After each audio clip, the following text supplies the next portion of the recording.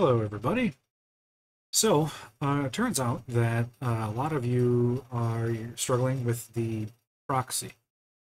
Either you don't have a VM, don't know how to set up a VM, don't have another computer, or you're just confused by the entire process. Thought I would make a quick video showing an alternative that many of you are opting for, and it's not a bad alternative at all. So, a proxy is another machine that will intercept traffic, right? And in this case, it intercepts it, it translates it, and it displays it for you. And it allows us technically the ability to send commands to the server, to the client, as well as receiving them in between. Now, it didn't turn out that I didn't really need to send anything through the proxy to complete any of the challenges. So it's not strictly necessary if you don't want to or don't know how to do it. It is possible to set up a proxy on a single machine. It's a local proxy. It's not as easy to do, and so I didn't even set it up as an option for all of you. But since we don't need to actually proxy anything, we just need to inspect those packets as they come to and from our client, because that's the only thing I used it for, is to see what was going on in the game. We actually only need a network sniffer, which we can very easily run from a single machine. There is a very popular such program called Wireshark, which you see here in the background. I am currently in the game, and it is currently collecting packets to and from. Now, in order to set this up, however, I used Wireshark in my original videos. You can see the information flying back and forth. The problem is the parsing part of it. You can't just look at it and see what's going on. You need to be able to shoot it out in some user-readable format. So I sent a link to a couple of you for a Wireshark parser that somebody put together, actually for Pwn Adventure 3. I didn't even know it existed. I just did a search when a student asked for it, and there it was. So super great that it was out there and we were able to find it.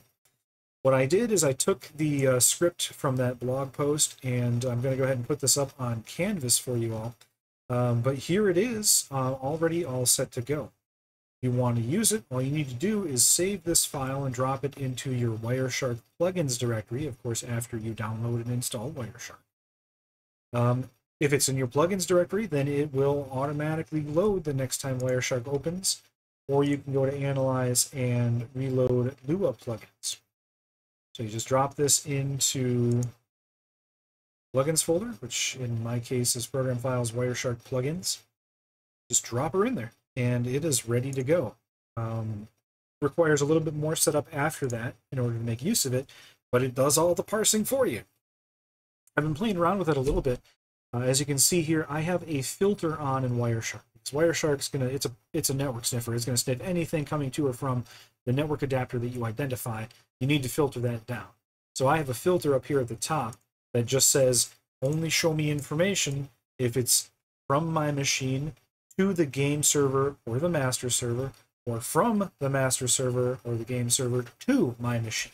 That's all that filter is. Very simple. Once we have that, you can start adding columns that contain the information that the parser script, the plugin, is kicking out for you.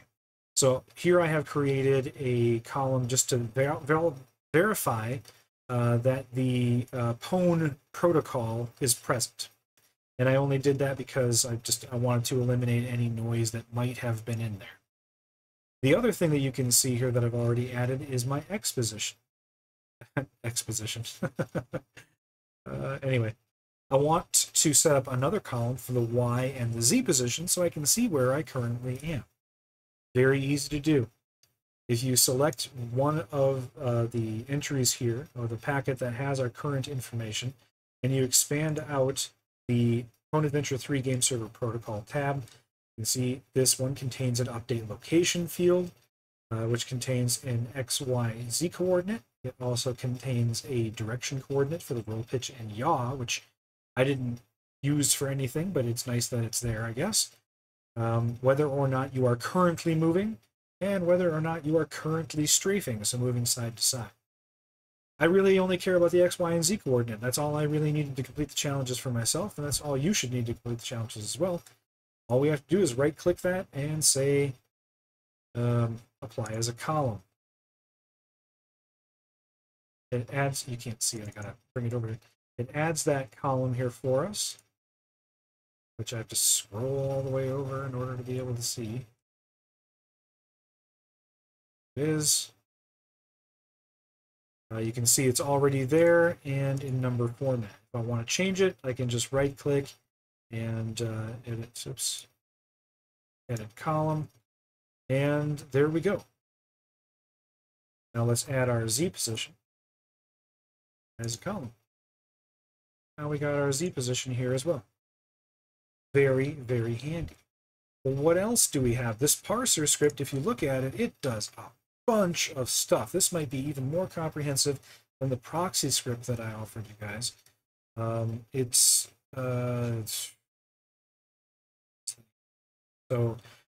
Quest stages, PvP state, achievements, enemy position, so on and so forth.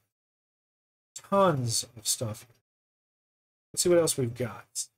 So this I can see has the phone, but this is an unknown.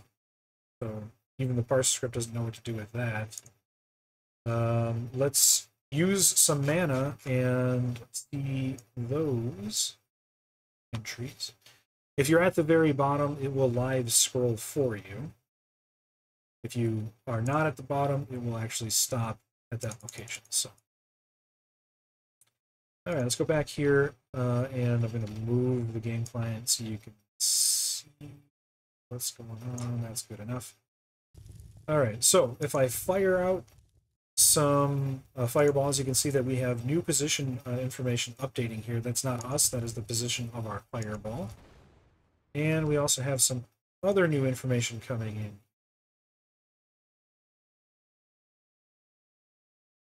Shrink this down.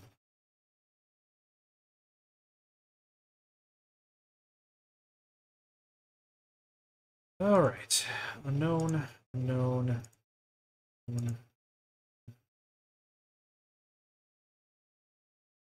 Here where I was shooting the fireballs out. So here's an updated location. This is for our fireball. Doesn't look like you can parse it parses the location okay, but you can see the location is a little bit different than our player position. But so be it. Well, not seeing the protocol for mana regen, which is a little strange, but that's okay. We don't need to be able to see it in order to get it. So what we can do is we can just right click here. Let's add an info column. Drag it over here on the other side of our Z position.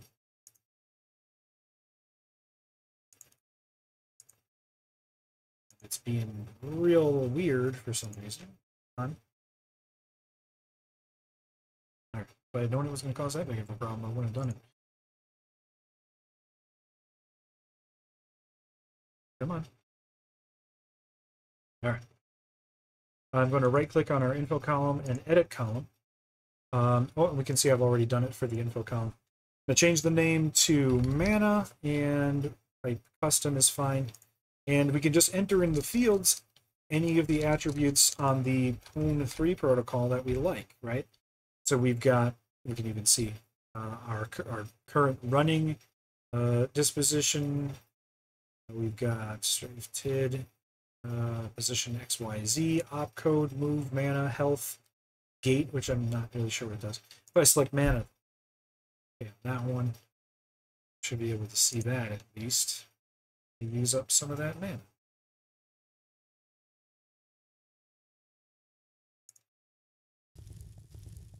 And there it is. So that's our current mana right there, updating real time. Sniffer. Let's add one for... Now you see it's not displaying my current mana like all the time, because the game isn't sending that packet update all the time. Apparently the game only sends a packet for our mana update when we use mana, when it's going down or going up, when it's changing. But you can see our position keeps rolling on along with whatever that unknown thing is. It just keeps rolling on and rolling on. So our position is continually being checked. Mana is not. I'm going to go up a little bit here. I'm going to look into this unknown. I don't know what this is. These are the...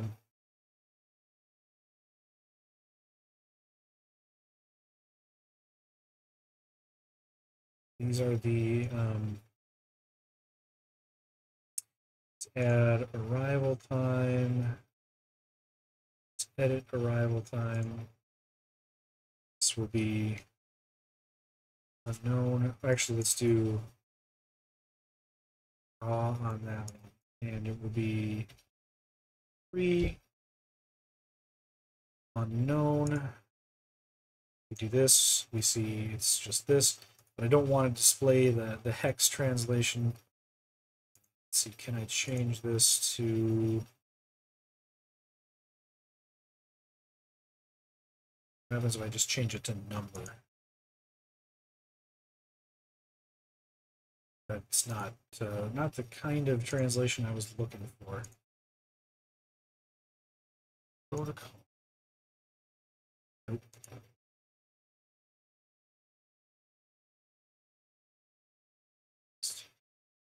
Time.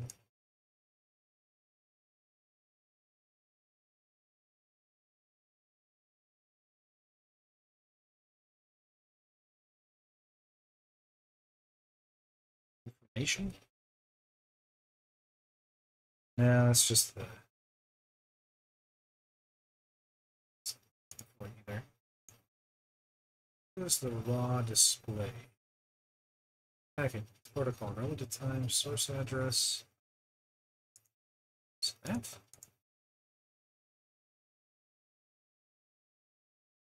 Apparently not. Well, in any event, I just wanted to quick show how you could use Wireshark to accomplish essentially the same sort of things that we were doing with the proxy. Since, actually, let me change raw here to health, and then I bet it will also parse the health updates for mobs, so you could use it for the magma rock change.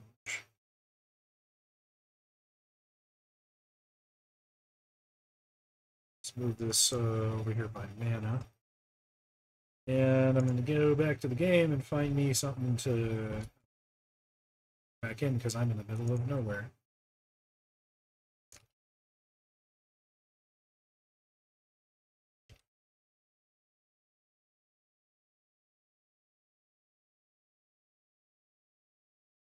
I actually don't have my my parser currently running at all.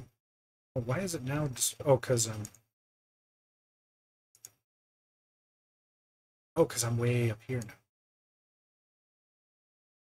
Live feed. All right, so we got health here, mana's over here. Find something to kill because I bet it will show their current hit points. Oh, there's a giant.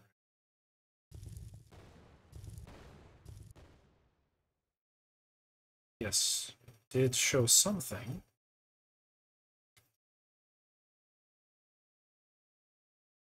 Doesn't look like, yeah, it's some weird value though. Let's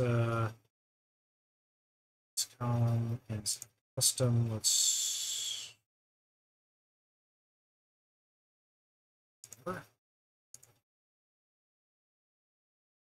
what are you? You are custom.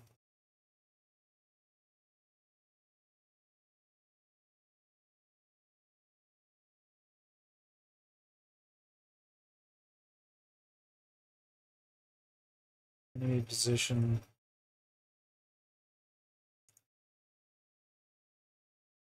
I'm gonna have to tweak the parser a little bit because this is obviously not the amount. Oh, that's right. When they die, the value changes to something weird. Yeah, there we go. That's right. Yeah, when they die, yeah, it's really bizarre. Something strange happens. But there we go. Yeah, 5 health. That seems like it makes more sense. Okay. So yeah, it could be used also for the Magma Rock challenge. That wasn't too much of a problem. That's it. I just wanted to show you that real quick. I will share the Lua script with you up on Canvas if you need to use it. It should be ready to go out of the box. I didn't make any changes to this that I can recall. I did do some futzing with Wireshark just to get the display that I need, but I showed you how to do that. Yeah, it's great to have another way to do this, I guess, right? Okay. Good luck. See you next time.